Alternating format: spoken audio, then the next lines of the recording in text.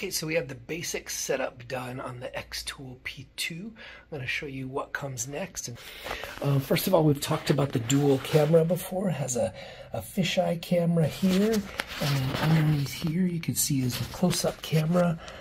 This is the head, and that comes off with magnets, and you can see the nozzle in there and all the other components.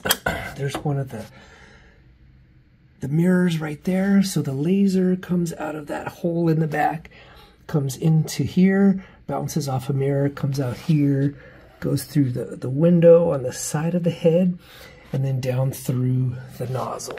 The next step is they ship it without the coolant in it, which is probably pretty clever. There's no way it's going to leak during shipping or anything like that. So we're going to have to remove some screws here and then go around the back and remove some screws to take this back cover off. And then it comes with a funnel, and the funnel is used to fill it up. And there's a calculation that you do, how much coolant and how much water to use based upon the minimum temperature that it gets in your area. I live near Palm Springs, so it rarely gets below 0 degrees Celsius, so I use pure distilled water. So got some distilled water sitting up here ready to go. Not deionized water, not purified water, not bottled water, not tap water, distilled water only.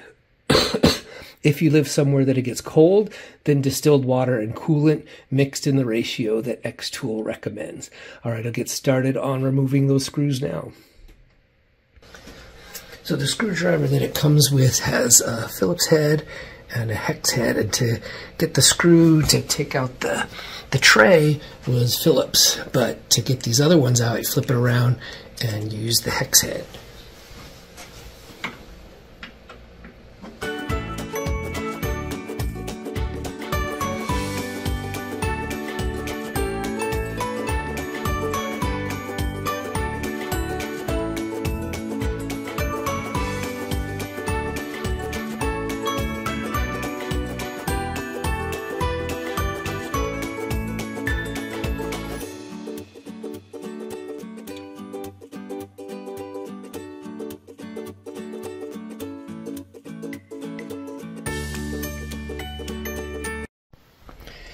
Here's a chart for how to fill the tube depending on the temperature, the lowest temperature in your area.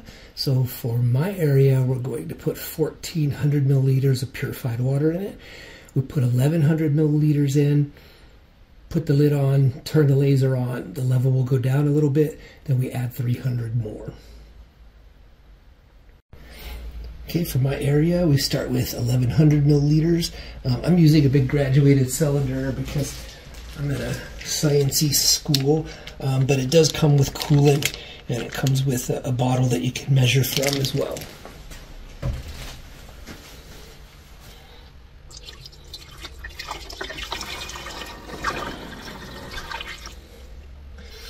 Okay, now we plug it in and turn it on. The level will go down, and we add about 300 milliliters more.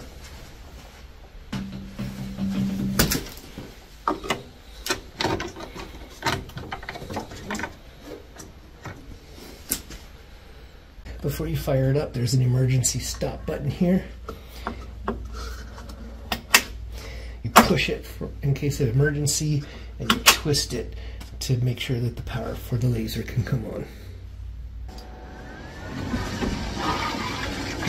You see the water starting to flow through the tube.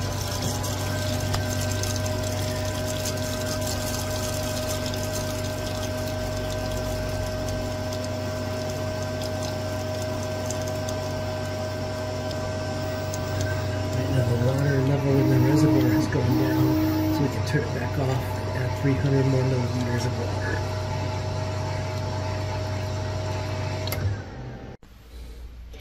Just in case I were to spill or something, I unplugged it, turned it off, and I'll add the last 300 milliliters of water.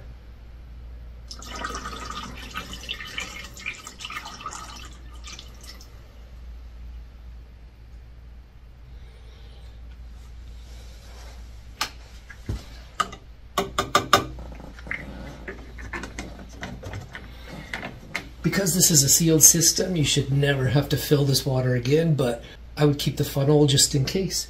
You never know if something leaks or you have to replace the pump or something like that. You might have to drain the water out of it. So might as well hang on to it, but you should never need it.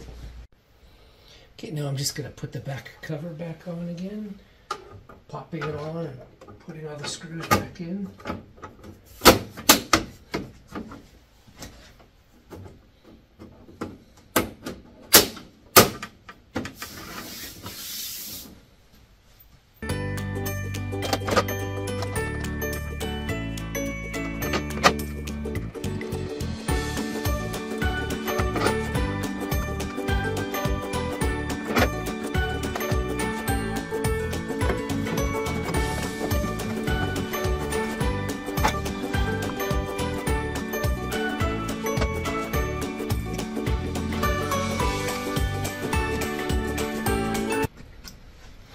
And remember never to move the head or the arm very quickly, because a motor is just a generator in reverse. So when you move this arm, it spins the motor, which generates electricity and sends it back through the laser. And the faster you move it, the more electricity you generate. So always move it slowly if you have to move it with your hand.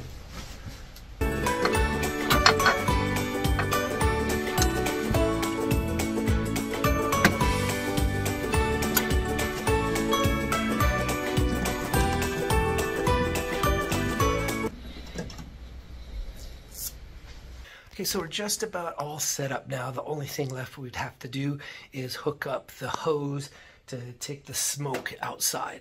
We'll do that later. It's not in its final resting place right now, but it will be shortly. So some unique things about this laser that I'd like to show you. Once I removed the top of the head that's just held on with magnets, you can see there's another mirror in there. There's a servo motor or a stepper motor to do autofocus, and then there's a board for the camera. But there's also this hose right here that the air passes through for the air assist. So air assist helps you cut better. It also keeps smoke from going up inside where the lens is and getting your lens dirty. So occasionally some smoke could get in and get to the other side of this mirror, and smoke could get in and get to the other side of this mirror, and you'll have to clean those, as well as the lens that's up underneath the head there. The camera that's at the bottom of this board could also get dirty, and you'll have to clean that.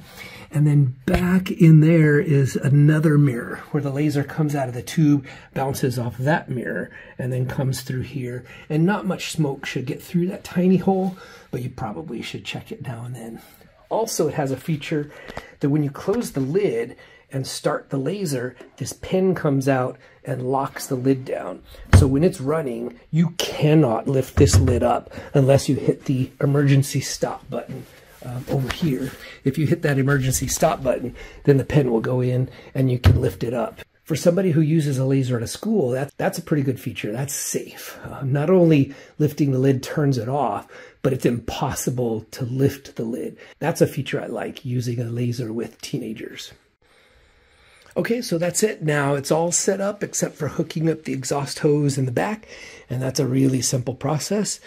After that, we'll install the software, plug in a USB cable, and we'll be ready to go. So keep watching, and next time we'll fire up the laser and see how she works.